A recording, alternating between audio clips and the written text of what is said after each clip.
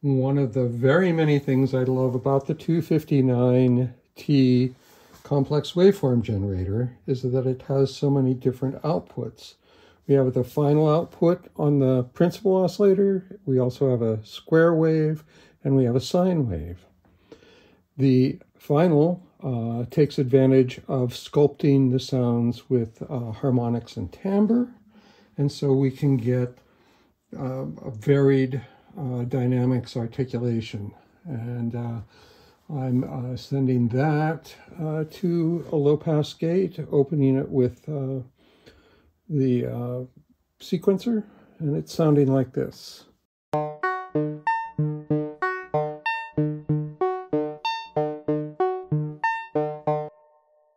And I can send the square wave to the 296 spectral processor, open the width, use the width as a VCA, opening it with that same reference out of the sequencer, and then sending slowly changing CV to the frequency sweep.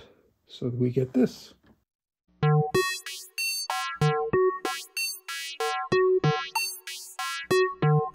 So far we're dealing with just this oscillator.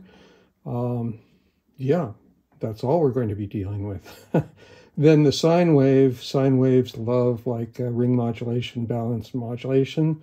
So sending that to balanced modulator, which I'm beta testing, and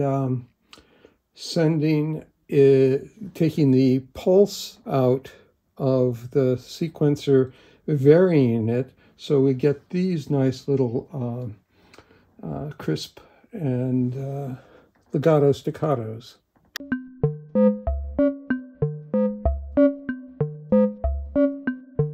So three completely different sonic timbral articulative worlds from just the principal oscillator of our 259T.